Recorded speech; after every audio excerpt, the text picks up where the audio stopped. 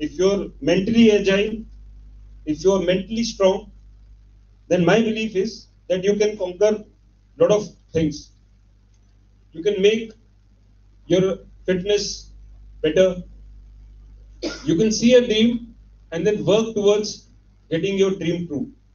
That comes with the mental robustness. If you're not mentally strong, then you give it away. Then you stop halfway. You don't go the full length. To go the full length, you have to be the upper story has to be pretty strong. So that's how I also feel, sir. And he was kind enough to say good words about the army as such. Uh, the forces are there for uh, the forces are there for the country, the citizens of the country. We are there for them. So it's part of a job, part of a duty. Before we start the session as such, how many of you want to join army? Not many from the girl side, but I can see a lot of hands. After your lecture, many raise their hand. Yeah, that's what my endeavor is. After the end of the lecture, I'll ask the same question again, and I hope that we'll have more hands uh, towards this profession. You know, while this session is about something like a career opportunity or even army as a job, but when I say this profession only as a job or as a profession, then it is not right. It is a job, it is a career, yes, but it is a career which gives you an opportunity to serve the motherland, to serve your fellow countrymen. So that way, it is a noble profession, which is your career also, and becomes a lifestyle. You live the career, you live your job, and there are not very many jobs, not only in the country, in the entire world, which can give you that kind of satisfaction. You are doing your job, you are doing your profession, but at the same time, what you get, the satisfaction that you get out of serving your motherland, serving your own fellow countrymen, is immense. Keep that at the back of your mind.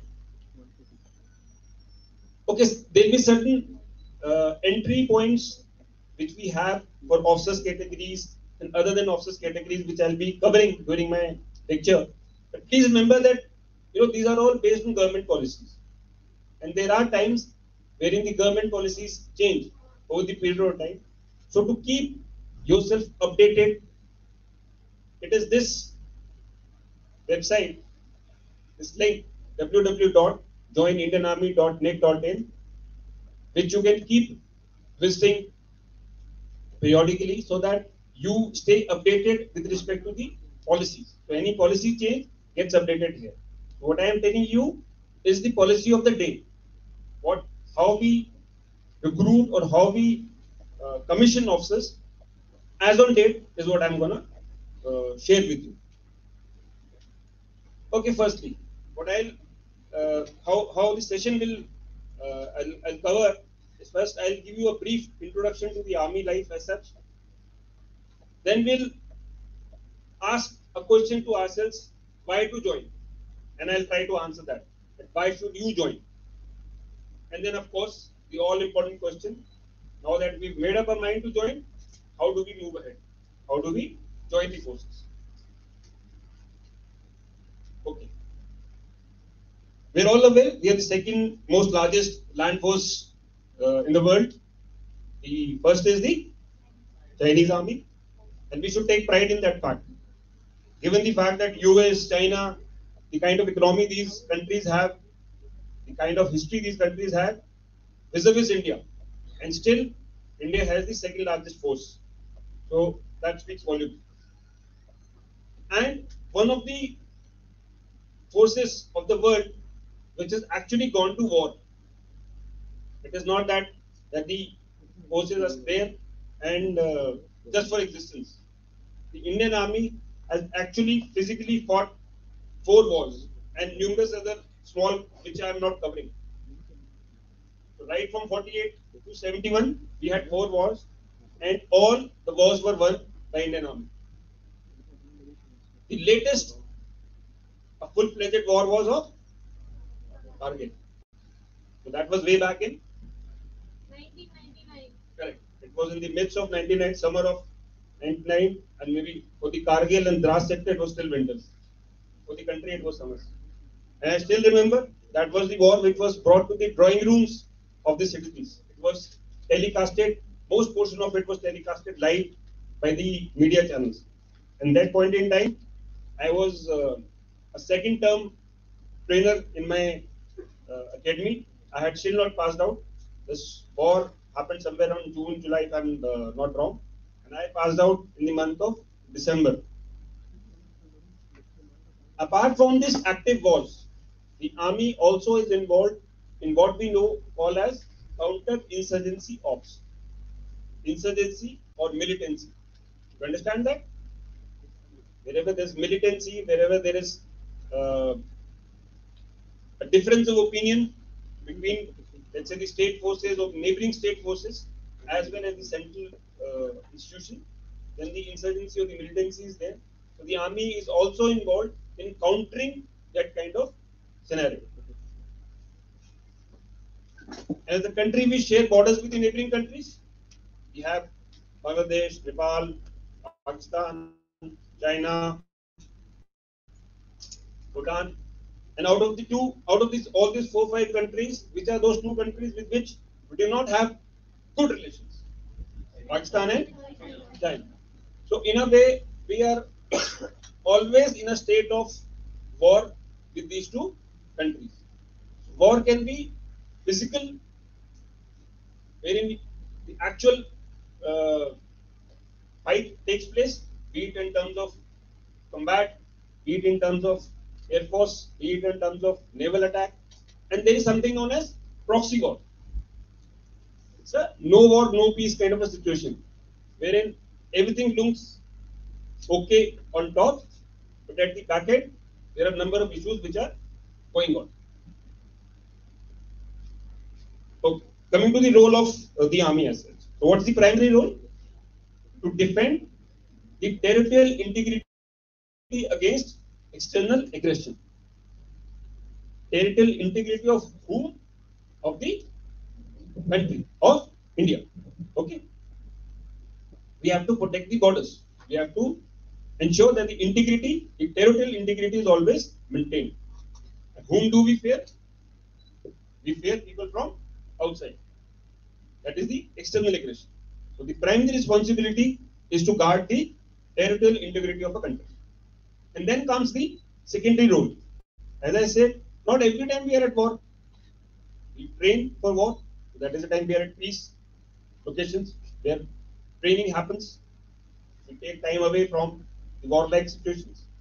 So at that point in time, a secondary role is also given to the army, wherein if there is a need, if we are requested by the state or central government, then some portion of army, a few columns of army are also trained to provide aid to civil authorities. So what kind of aid? We'll cover in next slides. Okay. So when I say army or the Indian army, it's a big word which encompasses so many elements. In any uh, society or organization or a corporate office, you have various segments, isn't it? In a college also, you have a principal's office, then you have an arts compound, you may have a commerce compound, you may have a science compound. Doesn't it happen that way? So in army also, we have 2 type of, let's say, sections. One is the arms, the other is the services. Broadly speaking, for your understanding, the arms are the ones which get involved directly or from a distance in an active war. And the services are those regiments or the units which support the fighting arms or the fighting units. So you have units which get involved in fighting, and then you have units which support the fight. Okay? So if I have to go and fight, I need uniform, I need a weapon, I need ammunition, I need food, I need vehicle, I need petrol, diesel for that vehicle. I need to ensure that my weapons are working. I need to ensure that vehicles are working. So all this support ensuring is being done by whom? By the service. Understood? So what all units or what all uh, can to classify as arms is? Somebody who's from infantry, somebody who's from armored or mechanized infantry, or the AAD, Army Air Defense, or from artillery, or from the special forces, paras. So if you happen to be serving in these units, then you are from the you classified that you are from arms. Okay, like I am from artillery, so I am from the regiment of artillery. Further moving, then you have got engineers, aviation, intelligence, signals. All these are what? These are arms, but they are also known as combat support arms. So they are arms involved in fighting and the combat world. And then comes the services. So I said there has to be somebody who has to take care of vehicles, take care of food, take care of uh, the health, take care of vehicle, the weapons. So all these units of EME, AOC, ASC, medical, these are all what? Services. Now comes the question, why join the army? No, you guys are what? Maybe in final years or second year of your colleges? This is the time. Are you thinking post graduation, what should I do? Are you started thinking now? Or you're still not thinking, okay, I'll think after doing my graduation? Is it that way? This is the age. When I was your age, when I was doing my BCom second year, that is the time I started thinking, what next? There were options. That day, 21, 20 years back, there were not very many options. The corporate world had still not come. Very few people, those who had money, used to go for MBA. People who were from middle class families, but still used to look for government jobs. They used to feel, okay, let me give exam of a bank, or maybe Survey of India, maybe railways, those kind of things. Nobody came to us and gave us a lecture or motivated us to join army. It is just that I happen to be from Dehradun, and which is that academy which is in Dehradun? I am Indian Military Academy in Dehradun. So it was close to my house. So I used to see early morning, I used to see the trainees going for a run, wearing smart dress, a good haircut, and moving around the city. So I got motivated seeing them.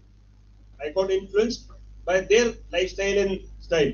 So that is why I gave the exam and God was kind and I cleared it. But today you have people coming to you, taking a lecture, motivating you, informing you what is it and what you should be doing to join. So that's a very good informative sessions that you guys are having. We did not have anything of those kinds back in our times. So when you think of a job, what is that you want? Anybody will want financial security, that I should get handsomely paid, isn't it? After studying so much, after acquiring knowledge, you want to get into a job which gives you money. You want to take up a job which gives you stability. It shouldn't happen you join any job in 2022 and in 23 or 24 it gets affected by economic slowdown, by change of board of directors, by change in the government policies, and then you are chucked out of your job. Do you want that kind of a scenario? COVID, 2 years of COVID, not very many people lost their jobs, especially of the private sector. You don't want that kind of scenario. You want stability, growth, and development. What you join at the age of 22 or 23, 5 years, 10 years, 15 years down the line, you want to improve. You need to have a growth. You need to have development of career. You cannot join in a position at a particular age and continue to remain that for the life. there has to be a progressive mechanism which few jobs cater for it and most jobs cater for only in case you develop your professional capability. Then, will you not like to have a job which gives you a bit of adventure feel or excitement when you're doing that job, isn't it?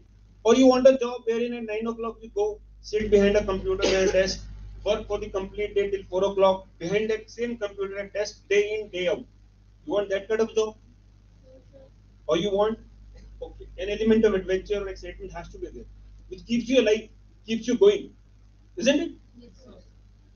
And then of course comes with the job, you're looking at improvement in your status. You want people to respect you, society to respect you. You when you go back to your hometown or village, the neighbors, your relatives, you want that kind of a job wherein those people respect you, isn't it? Then improvement in your lifestyle, have some time to yourself and to your family also. Basically a work-life balance. Now some people may be thinking, but that doesn't happen in army. There's no work-life balance. You're always in uniform, always on the border, always fighting a war. That is, my dear student, that is what is shown in movies. That is wherein the hero wearing a combat uniform, having 4 rifles on his shoulder, jumping from one mountain to another, firing, constantly firing. His ammunition will not finish. He is always fighting. He doesn't have a home. He's always in the jungles or in the mountains. So that is what the movies are. Movies are what? Fancy land. They are made to entertain you for 3 hours. But is that so in army? Is that the lifestyle we are living? We shall see. Good that you said no. Apart from all this, these are certain intangibles also. What are these intangibles? From your job, you want your organization to take care of your family. You want that there have to be some travel opportunities so that you go out, see the world, or see the country, meet new people, get some time off. And in case your job can take care of your medical aspirations, can provide avenues for education for your family, then it becomes a complete job, a wholesome job, isn't it? So money may not be the only thing. If other facilities and perks compensate for that money, so then the job becomes a complete job. What is the point of earning money but not having time to yourself or for the family? What will you do of that money? You can buy a good house, a good a fancy car, but then you don't have time. From morning 8 o'clock to evening 8 o'clock, you're working. You do not have time to enjoy that house. You do not have time to sit in that vehicle, enjoy a good drive. Is that the use of that money? No. So having seen what all I want from a job, now we shall see what the army offers you. Firstly, we shall see certain, very, very important tenets of the training that we get in army, what it all is based on. First comes the word spirit de corps. Loosely translated, it means one for all and all for one. That is what the family of army believes in. We believe in brotherhood, and there is no distinction of caste, creed, or religion. The Indian Army is one big family, wherein we take care of each other. Spirit of selfless sacrifice. You know, we have 3 N's. We have 3 N's. Naam, Naam is name. Namak, salt. Nishan, insignia. So that is what we believe in. The name of my unit, the izzat of my unit, of my organization. Is it? Namak is the, have you heard that idiom? कि अगर नमक खाया तो गद्दारी नहीं करेंगे. So that is what is. If the organization is taking care of my bread, taking care of my needs, then of course I cannot Be a Gaddar in that. Loyalty to the nation. And Nishan. Nishan is the symbol or the flag of your unit or the army. Like you have Indian nation flag, the tricolor. You always salute it, respect it. Similarly, every unit, every arm has its own flag, and that is the mark of respect for any army or personnel. Then comes valor. It is the training which will take care of it. This aspect. The training will ensure that in the face of enemy, you do not fear anything. You see the enemy in his eyes and then do the needful. Non-discrimination. As I said earlier, there is no discrimination as far as caste, creed, or religion is concerned. Your background doesn't matter to us. As far as we are concerned, either you are an officer or you are a soldier, a trained officer or a trained soldier. That's it. Where do you come from? Which state you belong to? Which language do you speak? Which religion do you belong to? Is immaterial. The army follows a system of Sarv, Dharm, Sthal. Can anybody tell me what it will mean? Sarv, Dharm, Sthal? Pardon? Somebody said? No. A good attempt, but that may not be the correct one. You know, all of us have a particular religion we believe in. Somebody is a Hindu. Did you decide to be a Hindu? It just happened that you know, took birth in a Hindu family and so on and so forth. But the army, religion are one. Your our religion is Indian. So we have place of worship wherein all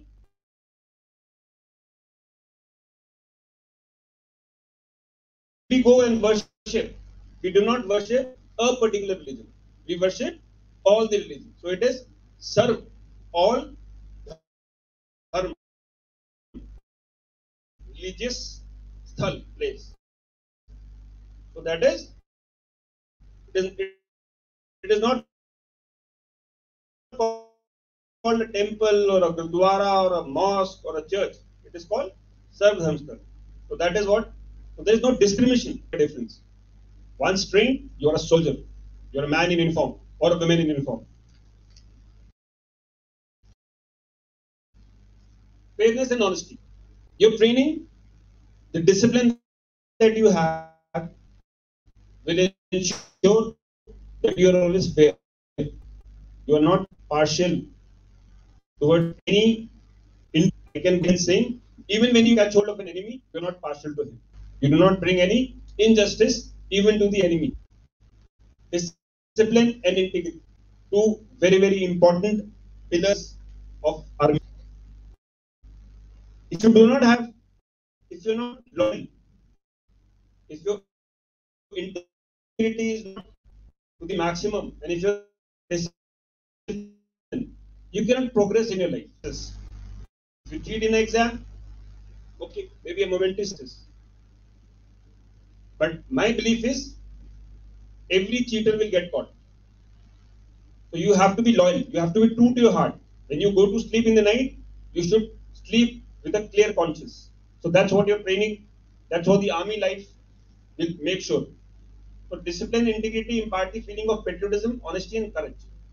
So that is what it instills. That is what it makes a soldier or an officer capable of.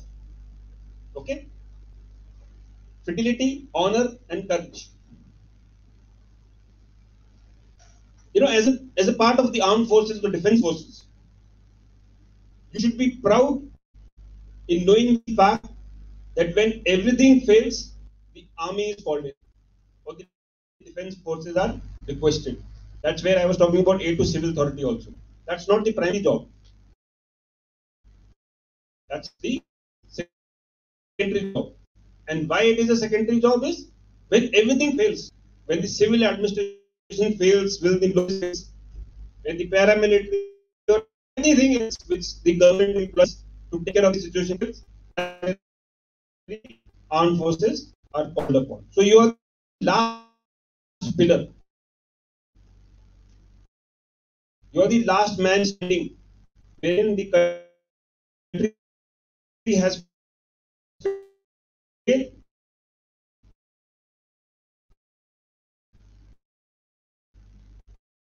No can do it. And who can do it? The army.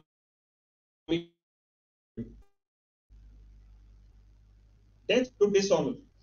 And there's a big party when we take care of each other.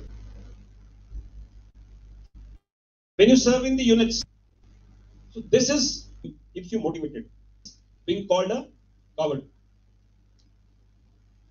Okay. Forthrightness. Ladies and gentlemen, in army you will lead a team. When you lead a